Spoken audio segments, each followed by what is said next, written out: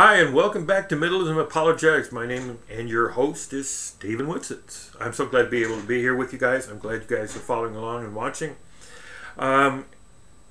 Several announcements I made in my last video about my book. Yeah, this is not the book yet. This is just the cover. This is what it's going to look like.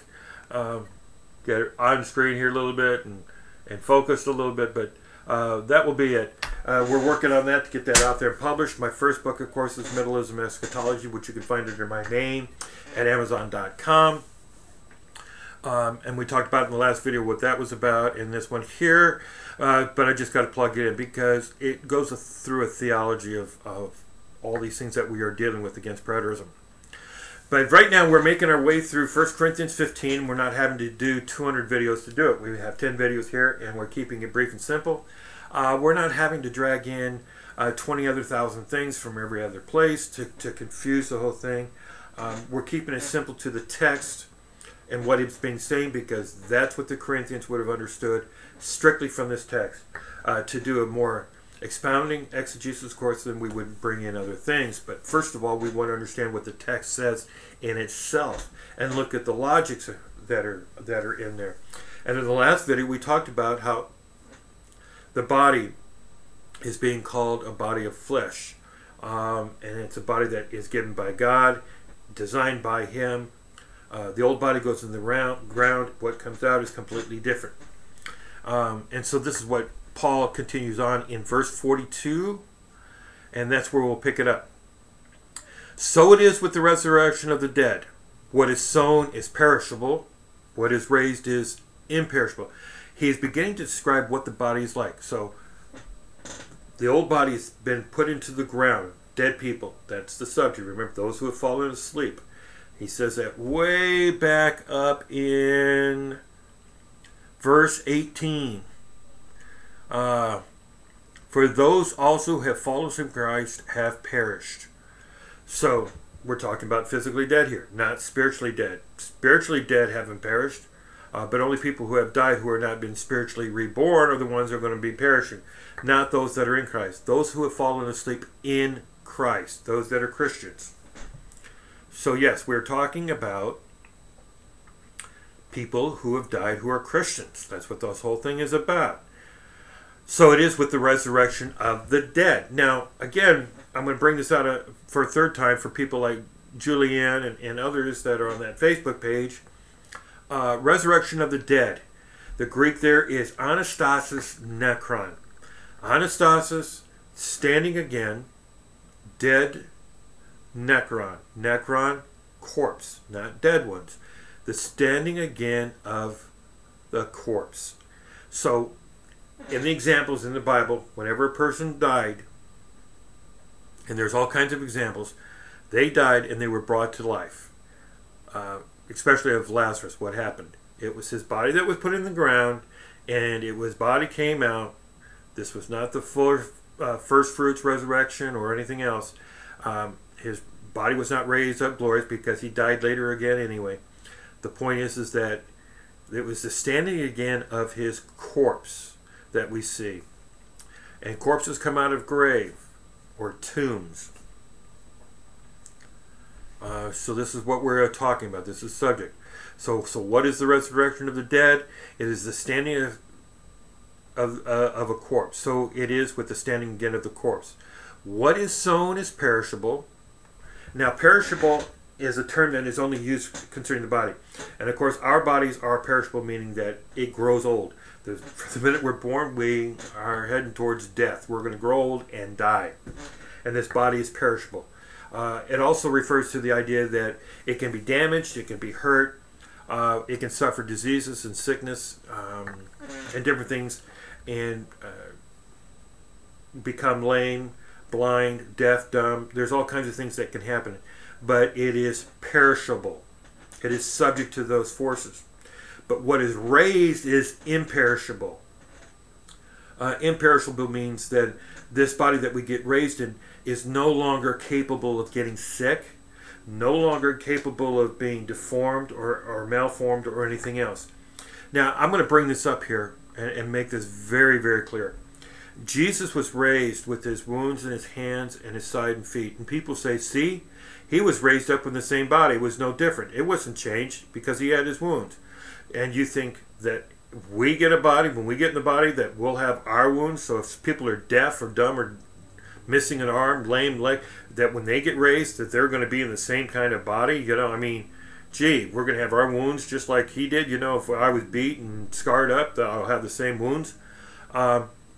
No, not even close. His wound, he was wounded for our transgressions, for our sin, not because he smoked cigarettes, drove a motorcycle, crashed, got drunk, or any other stupid thing that happens to people. Nor was it because he got sick and some kind of disease that ravaged his body, like leprosy or something like that. None of those things. His wounds were for us. They are the reminder of what he did for us. That's why he was raised. This is the reminder, guys. And to me, if I was to see God and touch those wounds, that's the reminder, people, that he died for me. That's the reminder. There's no shame. There is no dishonor in that. There is nothing that says that is bad or terrible or anything else. Not all wounds are terrible. I don't think you guys get that. Full preterists, they're just not understanding that point. So, yes, it is the same body that is raised. Ours is changed.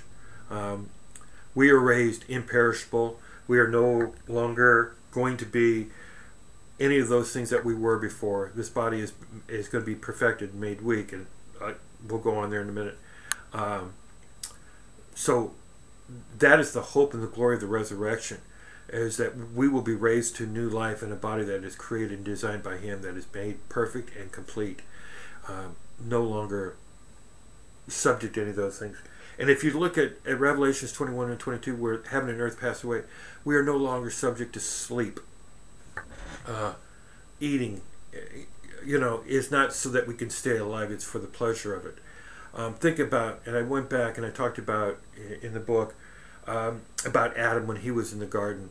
They were given the animals for their pleasure. They were given the beautiful garden for their pleasure. The smells, the sights, and the sounds that they had there. That was all created for Adam for his pleasure. The fruits and the trees were created for his pleasure, and they were given to him for food, which does not imply that they had to eat it in order to stay alive. If you want to eat of food, eat of the green, eat of the grass and the things that he gave you. I'm sorry, it's kind of illogical to think that he gave it to them so that they could just starve to death one day because they don't have food. No, Adam and Eve, I don't know how else to put it. I'm sitting there thinking through these things. Why did the animals have to eat them? Why did they eat?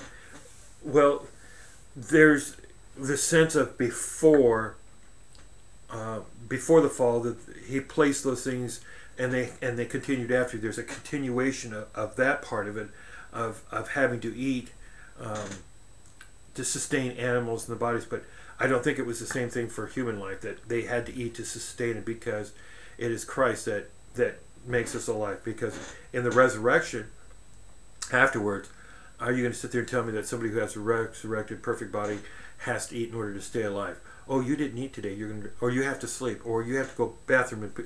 I don't think we understand the full thing of it. We don't. But the idea is that we are going to be made immortal. Let me go on here. Verse 43. It is sown in dishonor. It goes into the ground dishonorable. The body is dishonorable. It is not great. It is not wonderful, being subject to all of those things. But it is raised in glory, meaning, again, the intrinsic worth and the value of that body that comes out speaks to God and his glory. How great he is. We are a reflection then. We become a reflection of God's great work, of what he wants to do in people. We can't say that before the resurrection in these lowly bodies. This is damaged because of Adam. But once we are raised in this imperishable body, it speaks to the glory of God, and it speaks to his value that he put on this body in order to change it. What is sown is perishable, what is raised is imperishable. It is sown in dishonor, it is raised in glory. It is sown in weakness, it is raised in power. And that to me is very interesting. The whole idea of weakness is again, being subject to the elements, being subject to the physics of this life, the things that we can and cannot do. In my dreams, of course, I can fly, and to me, that's kind of like the same thing. In our weaknesses and things like that, we can't fly, we can't do certain things, but it is raised in power. And I equate that to the power, for example, of Christ being able to walk into a room where the front door was locked. Being in one place here, then in another place on the other side of the world in moments. Not being subject to anything. I picture that it's like somebody coming up and shooting you with a gun, and it's not going to work. It's not going to hurt. It's not going to do anything to us because the body has been made powerful. There's a power of God working through it that makes it immortal and imperishable. It becomes glorious and powerful. So it is sown a natural body, the lowly body that goes into ground, but it is going to be raised a spiritual body. Now here's the key thing, people, in this all. If you don't hear anything else, you want to argue with anything else, here it is. It is raised a spiritual body. It is a glorious body. It's still a body. That's the noun, a body. This is my body. It houses my spirit. A body always houses the spirit. A body is always made in flesh. It is never always physical. A body is always physical. You can't have a spirit body, meaning a body that is spirit. Why? Jesus, when he was raised, when he came to them, they were scared and everything else. And what did he say? He said, what? Touch me and feel me. For a spirit does not have flesh and bones as you see that I have. Spirits do not have physical flesh. They do not have bodies. They do not have anything physical about it. They are immaterial. They are like the wind. You can pass your hand through them, and that is completely immaterial to it. So it just does not affect it one way or the other. Oh, somebody's trying to call me on the thing. Sorry, guys. But anyway, it is raised power. It is so natural. It is raised a spiritual body. Now, the word spiritual there means... he's still trying to call. Spiritual means... I'm hoping this isn't... I turned off the speakers. I hope it doesn't cut off anything else, right? A spiritual means... It is an adjective. It describes the body. What kind of body is it? It's a spiritual one. Well, didn't we just talk a little bit before in the other one that the body is being created by God? So it is a spiritual body, meaning it is from a heavenly realm. It is created by God. It is made for that spiritual realm, to live in that spiritual realm. If Christ ascended in a spiritual body, one that was changed and mortal and all that, then he is in heaven in that spiritual mortal body. And it doesn't change. So spiritual is only describing the source, the quality of that body. And that body comes from heaven. Remember, Paul said they all ate spiritual food in the wilderness. Well, that was manna. Was manna made by man, or did it come down from heaven from God? It was something that God did himself and made himself. It was spiritual food. And that's all it is saying there. It is not saying that the body is going to be in a spirit form or spirit. Because spirit means breath, ruach.